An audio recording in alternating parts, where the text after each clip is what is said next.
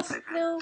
Frederick Leboyer is the grandfather of natural childbirth. He's 92 and worked for many years as an obstetrician before a change of heart about the whole nature of birth. There's no doubt his controversial views have had quite an impact.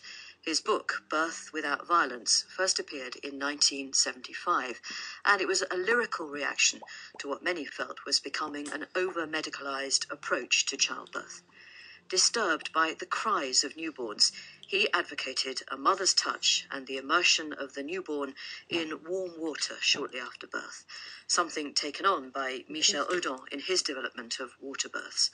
Well, to mark a new translation of Birth Without Violence by Yvonne Fitzgerald, Frederick Leboyer came to Britain, and when I met him, he described his early years as an obstetrician. I delivered, so this is the way I used to talk, more than 10,000 children. And at one point, I started asking myself the question, when a child is born, it should start breathing gently, and the screaming is unbearable.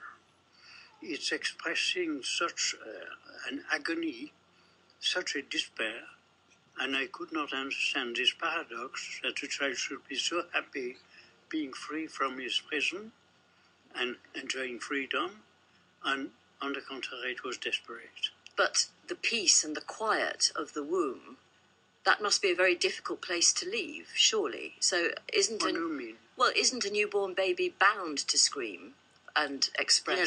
Yes, and it's desperate. And the question is why?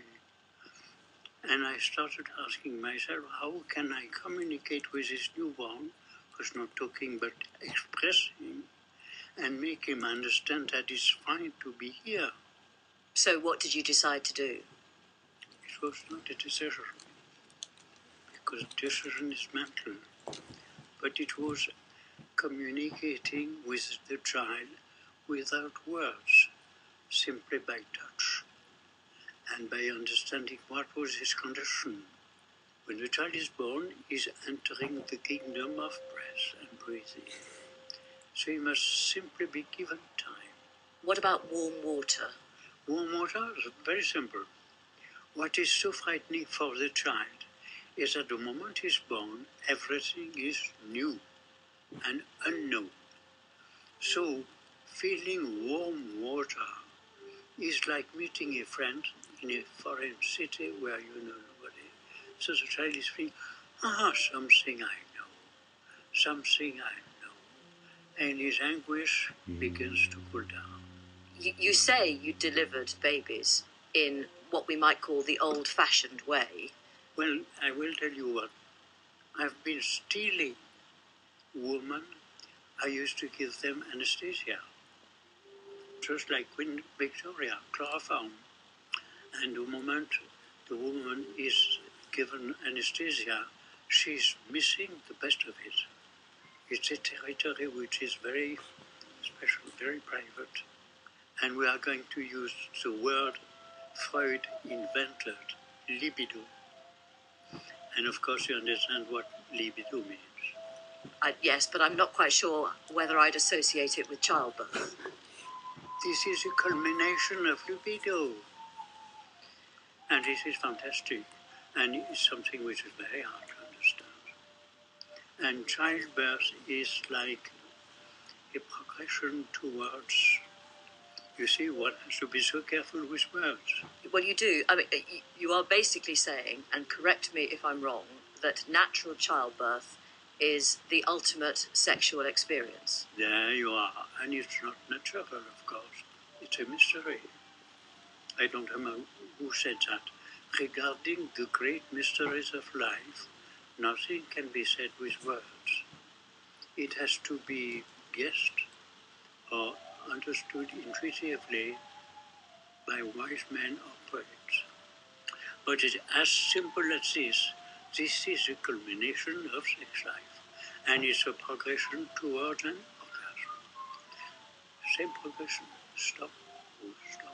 So what is the role of the doctor? None whatsoever. Alone we are born, alone we live, alone we die. The doctor is there only for pathology. But health goes with the moment the doctor comes, you're sick. Well, there obviously, over the last number of decades, has been a change to medicalise childbirth, hasn't Yes, it? that's true. And is any of that right? Completely wrong. Totally wrong. Can I sleep for you? No. Can I eat for you? No. Can I give birth? Can anyone give birth for you? No one, but you. Well, because that's not quite true. I mean, I will talk about myself in this instance, and I had 2 elective caesareans because both my babies were breech babies. That's a complete mistake. Is it? Okay. Breech is normal. So what should have happened? But what is wrong with breech? It is a normal physiological posture of the child during the last months of pregnancy. But if a woman is too tense, and forgive me if saying so, if she's too much afraid, then the child cannot. So the actual thing which ought to be done would be to make the woman free from her fears.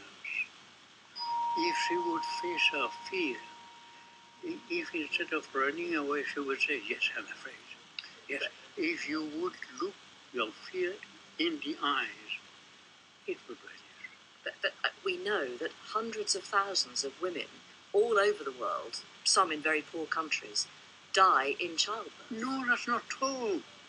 Why is that not true? That's a lie. That's a lie.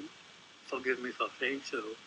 What you are saying now is a sort of excuse for what you've been doing, but there is no guilt. What you have been doing is all right. Accept it. But you see, fear plays such a great part in our lives. Yes. Well, you see, I have to ask this question or make this point. Excuse me, Frederick, but I mean, you are a man. There will be millions of women who've been through childbirth, some naturally, some having caesareans, some having emergency caesareans, and they will all say to you, you're a man. So actually, although it's great that you're interested and that you're so passionate about the subject, you are a man and you will not have to give birth, and you haven't had to give birth. All I'm telling you, I learned it from women. And one thing should be very clear, childbirth is a secret garden of woman. Men can never know anything about this. Can I just ask, is there, in your opinion, ever a place for medical intervention in childbirth? Only when it goes wrong. But we've got to try. At a certain point of labor, woman is experiencing death. And because she's been able to face death, she becomes free from the fear of death. Is there anything about modern childbirth that you think there is no such is right? Thing as modern. Well, okay. Is there anything positive about our current experience? Oh no, it's nothing positive. It's all wrong. Completely. If you've decided you're not going to take any risk, then you're really in danger. And childbirth is complete risk. And you're put on your mettle. Either you take the challenge or you chicken off. When you attended births and watched so many women, so many thousands of women in labour, were you jealous of their experience, would you say? No. I was convinced it was so painful, and it could not but be painful. I used to give them chloroform anesthesia. The moment there is anesthesia, she's missing everything. One. And second, it's so important, there cannot be any bonding between the mother and the child. Because? Because anesthesia separates the mother from the baby. And wait a minute, no woman is giving birth to a child. It's a child who wants to be born. The active actor is a child, not a woman. So it's a sort of adventure which is experienced in collaboration between the child and the mother. And this is why the father should not be there. Should not be there. It is absolutely forbidden. Because? Her attention has to be done completely inside. And she is only, as it were, talking without words with the child. Am I helping you? Well. But it's the child who is the conductor of the experiment. So a woman should be alone, but what about the role of a midwife? Preparing her coffee in the kitchen and saying, in case you need me, you call me. The opinion of Frederick Leboyer. Any thoughts on that? Then please do contact the programme via the website, of course. Well, that's birth then. What happens in the next 20 years or so? What approach should we adopt to bringing our children up? Lots of intellectual stimulation and oodles of parental involvement in the form maybe of Mandarin lessons and a 24-hour, 7 days a week taxi service on tap? Or should you just kick back, crack open a takeaway pizza and loll in front of the box and just let them get on with it?